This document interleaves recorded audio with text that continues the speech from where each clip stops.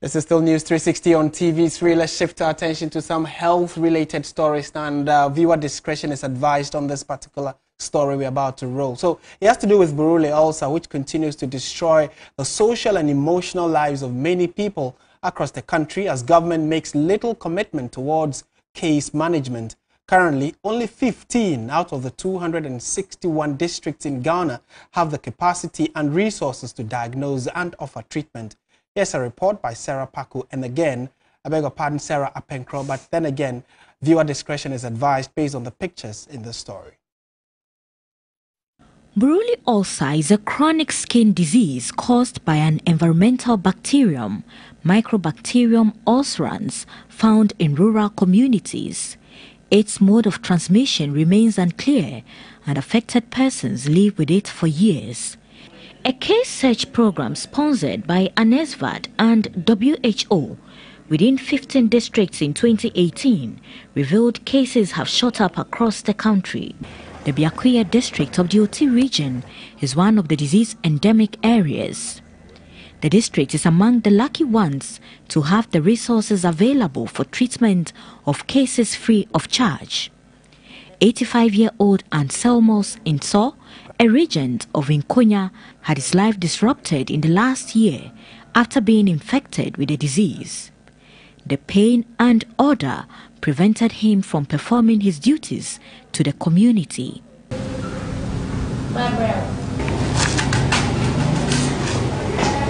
Until a few days ago, he was unable to walk nor do anything without assistance until he was enrolled onto the treatment program.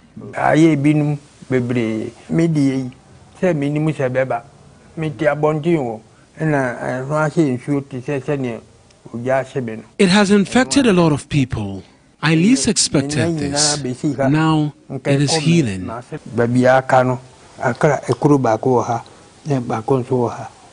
Though stigma from the community against the disease persists, he had a supportive family. I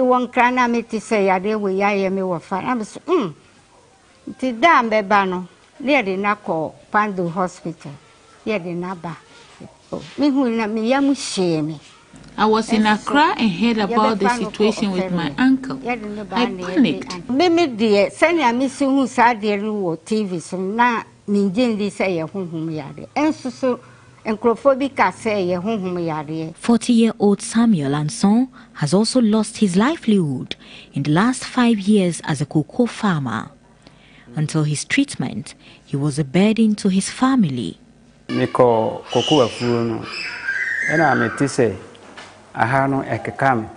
went to the farm and felt my feet itch. After 3 days, I couldn't stand on my feet. I was told it was spiritual.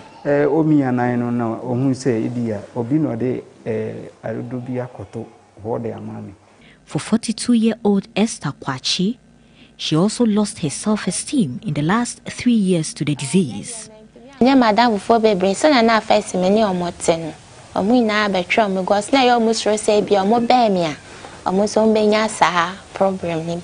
My friends have all distanced themselves from me for fear of being infected. Director Rita Ama Urapa says her outfit has a sustainability plan in place to ensure residents are not shortchanged when development partners pull out eventually.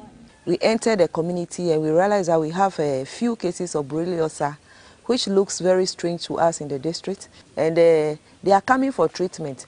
Most of them are held, but we have few that normally they come for dressing, then they stop coming because they still believe that it is witchcraft. But we are still pleading with the government to try and maybe allocate some funds or logistics so that we will be able to manage if the program falls out. And we are aware that the program will be folding up very soon. Their stories are not different from many others out there in the other regions who do not have a chance to the treatment option. We don't know how it's transmitted, and so we cannot break transmission.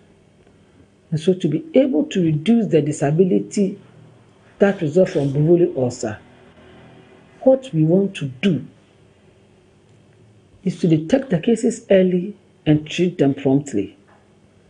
It's not only the disability we want to reduce, but the socio-economic burden placed on people as a result of Buruli. Because you can live with this Buruli for as long as you live. Thankfully, we are training some nurses. They can then direct them to go to some facilities. But those facilities are around the southern part of Ghana here.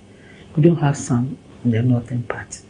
Until government makes the necessary commitment towards the management of neglected tropical diseases, many will be left behind as the country strives to achieve universal health coverage.